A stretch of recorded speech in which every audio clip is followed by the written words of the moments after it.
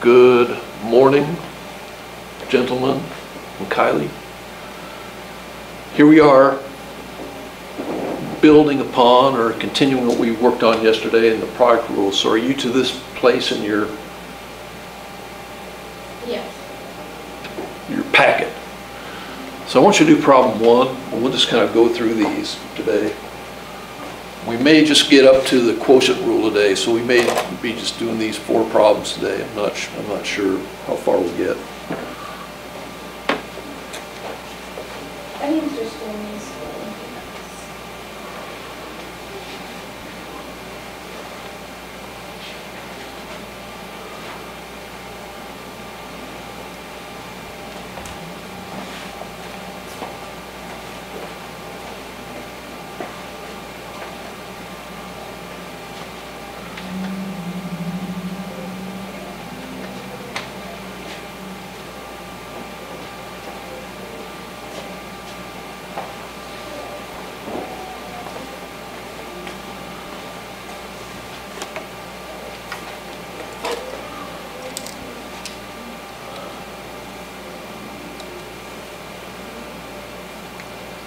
So on this one here, and correct me if I'm wrong on this,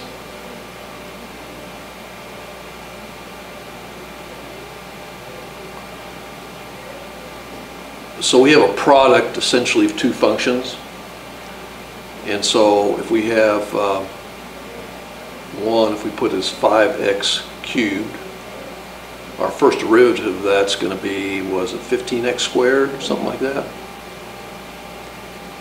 Does that look right? And if we get sine x here, what is this going to be here? Cosine x. So our answer is going to be the sum of the product of these things here. So we get 5x squared cosine x plus 15 x cubed, excuse me, I got that wrong, right? Cubed, there we go, cosine x plus 15x squared sine x, and then we have a common factor. It looks at 5x squared, so we get x cosine x plus 3 sine x. Does that look right? Does that look right? Yes. Okay. So that would be number 1. I want you to look at number 2, which is a table type problem, which is similar to one we worked yesterday. So I want you to work on this one. If you kind of struggle with this a little bit, I recommend you kind of turn back to that other similar problem we worked on yesterday for some guidance, okay?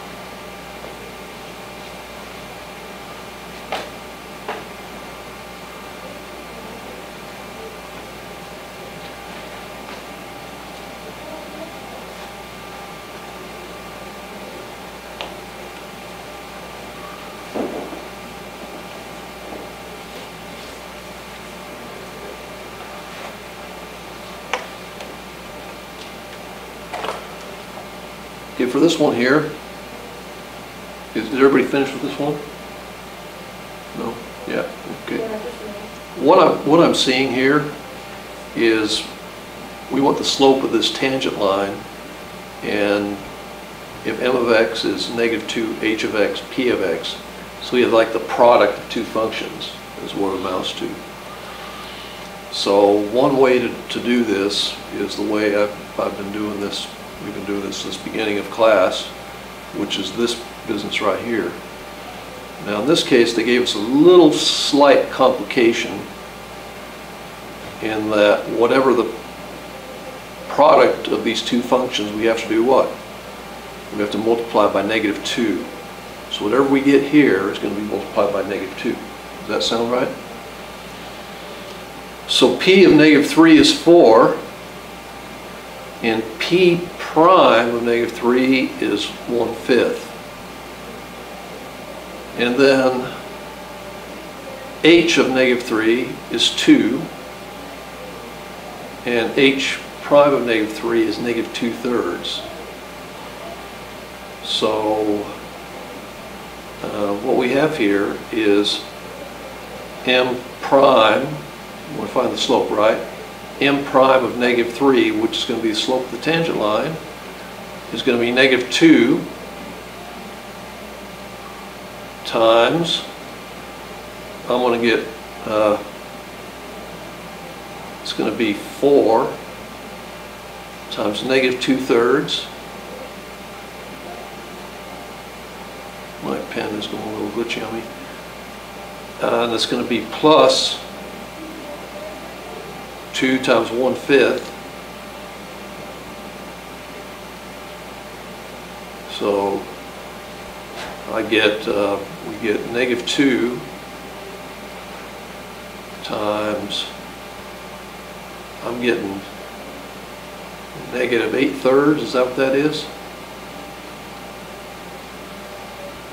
Plus 2/5.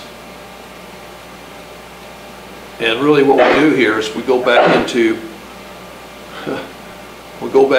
a much earlier incarnation of your academic career now, don't we? And we can simplify this further. Do you want to simplify it? Did you simplify it? You did?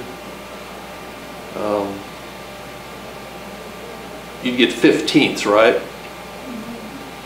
So you get negative 2 times negative 40/15ths. Is that what that is? Multiply by 5. So negative 40/15ths. Is that right? Plus 6/15ths.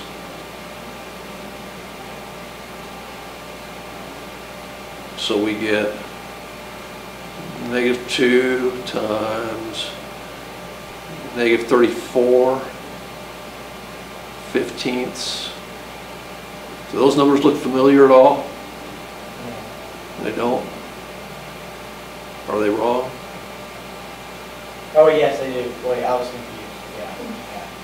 Yeah, because you're taking, to turn this into 15ths, you got to multiply the numerator and denominator by 5, right?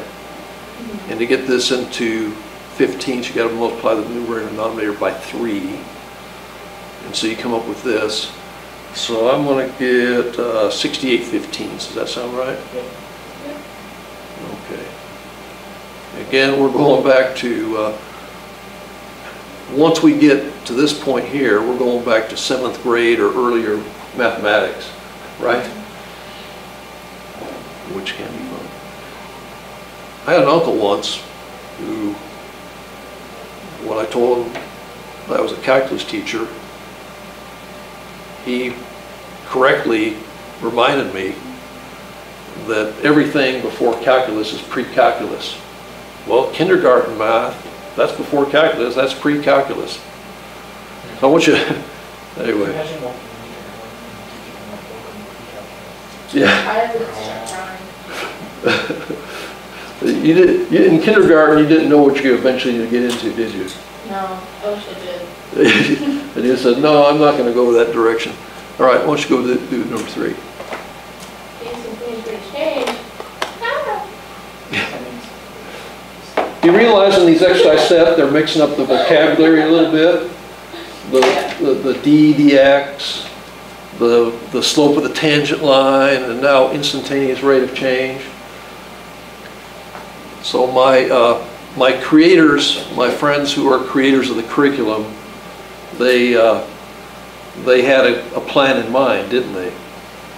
Wait, do you actually know who made this? Yeah, I do. Who is it? I'll tell you the story about that after we get over this. It's kind of a good story. Not a good story. Yeah. Not a really good story.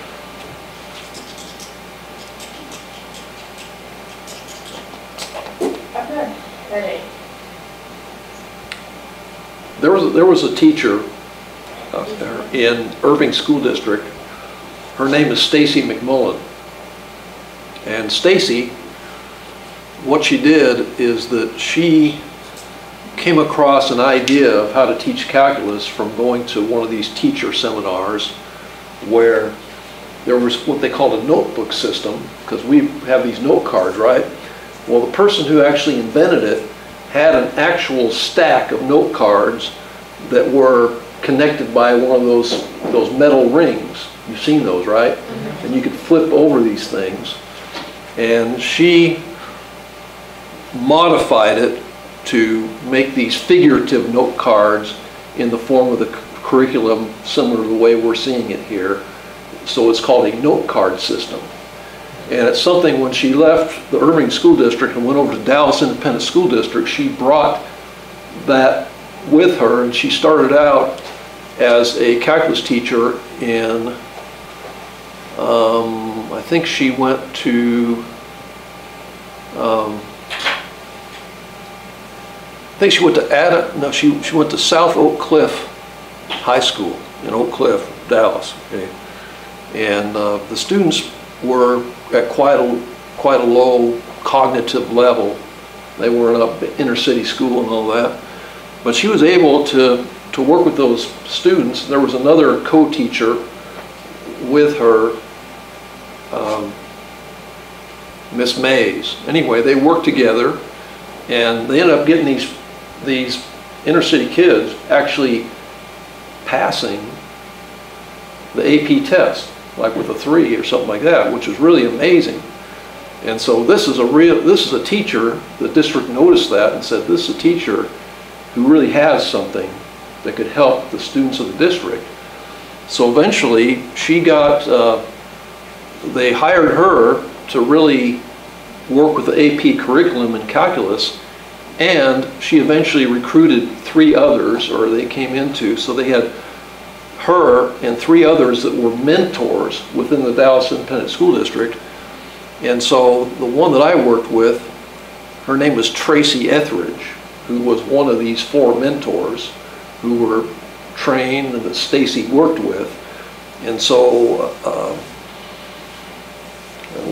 Tracy worked with me for a couple of years and sort of being my co-teacher when I was over at Wilmer Hutchins.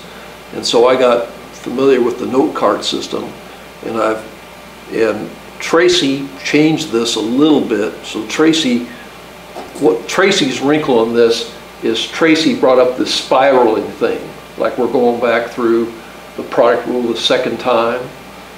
And also I've gone to a AP training session by Stacy.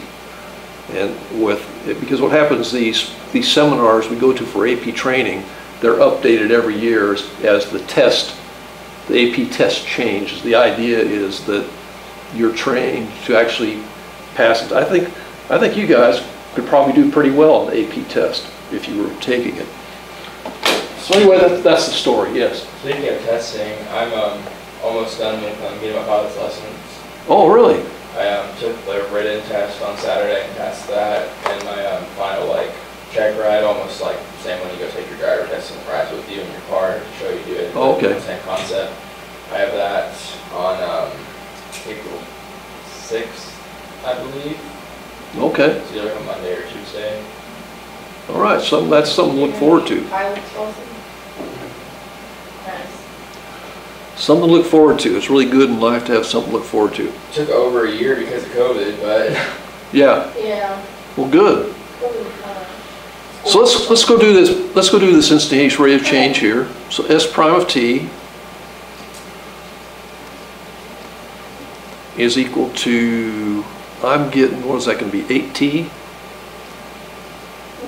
8t, I don't know why I put a 2 there. 8t, and we'll have minus 2 cosine t, right? So that's it, isn't it? And so S prime, which is the instantaneous rate, I'm going to put at negative pi over 2.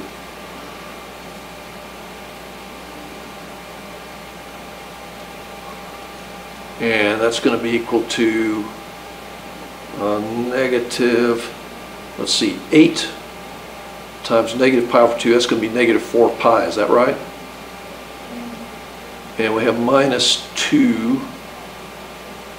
And the cosine of that is going to be 0. So our answer is going to be negative 4 pi, is that right?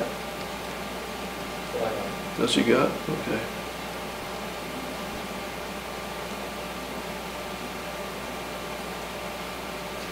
There we go.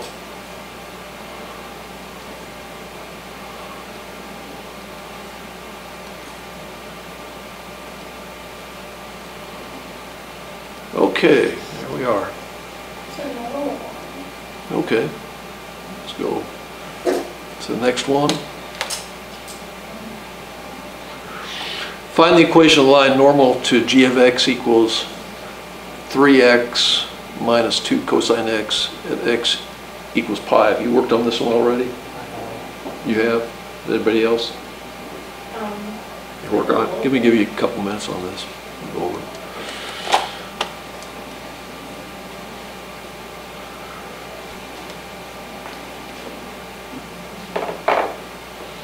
What happens when it comes to things like this, sometimes the pi value will sort of throw people off a little bit if you're not used to it.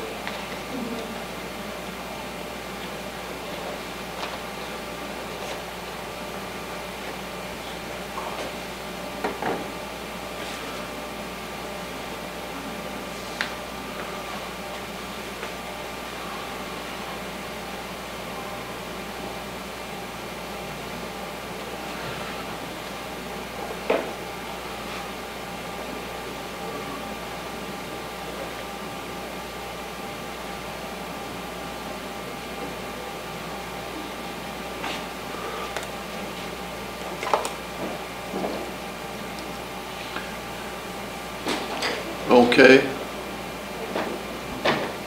Are you finished? Oh, you're taking a break, okay. Yeah.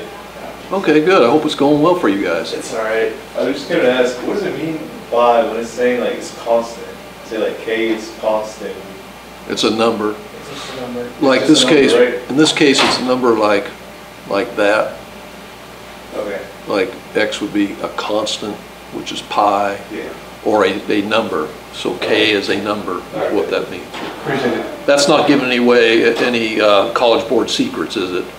Alright. I think it is. I think you just cheated. I think they've already finished their section. Yeah, it sounds like they did, and they're asking something about Normally it's retroactive. like math sections for us, so I would imagine they're. Yeah, so they may have done one of the math sections, they gotta do the other one still. There's a calculator one and no calculator one. Yeah, the first one they do is a non-calculator section. I think as it goes like reading, then you take a break, and you do writing and first math, and you take another break in the last. Then the last one, so they're getting ready to do the last section, which is gonna be a 55-minute section, yeah. I 55 minute personally, section. You should get that quick review in. I personally hate the SAT so much. Oh, did you? I love it. Okay. Anyway, here we are, the line normal. Well, first thing, to find a line, we need, what do we need? That, what did Gavin used to say in this class? We need a what? Point and a slope. We need a point and a slope. That's one thing that Gavin was really good at, okay? Point slope. But no, but that's a good thing, because that's an important thing. So anyway, we got to plug in, so g of pi is going to be 3 pi minus 2, and what's going to be the cosine? Let's put cosine of pi. And what's the cosine of pi? -1. So what that means, we got g of pi. I'm saying that's going to be 3 pi plus 2, right? Because that's -1. So 3 pi plus 2, which is really, I mean, isn't that kind of weird for a coordinate value? I don't like that. It's just very awkward looking is what it is, but that's what it is, right?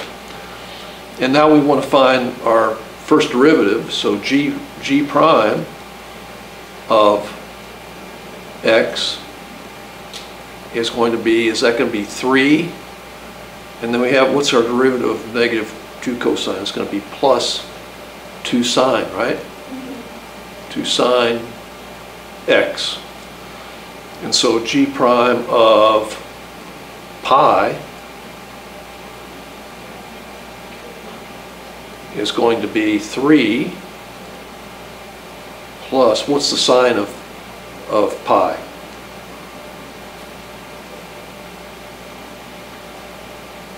What's the sine of pi? 0. It is 0. So this is going to be, that's going to be it, right? So that's going to be m of t, but we want to find the normal. What's going to be our normal one? So that's going to be m of n is going to be -1/3. So slope m sub n equals -1/3. So what's this weird looking equation going to be? It's going to be y minus 3 pi. Here's what I'll do for this one. I'll just go ahead and put this in parentheses like this. That makes it a little neater. To me it does. They got -1/3 times x minus pi. So that should be it. Is that what you got for that? Pretty good. Can we start a visual tomorrow? Well, I want to talk about it. We could. I just want to talk. Just look at it just briefly here. We won't even work any problems here. Yeah, we're going to work this tomorrow. But basically, it's when you have a quotient of two functions, and we had the quotient rule song, which is lodi lodi lodi high. Oh, lower, lower, lower. Minus Heidi, Heidi low, all over low square. Oh, I was able to hit the note. Anyway, we'll work on that tomorrow. Max.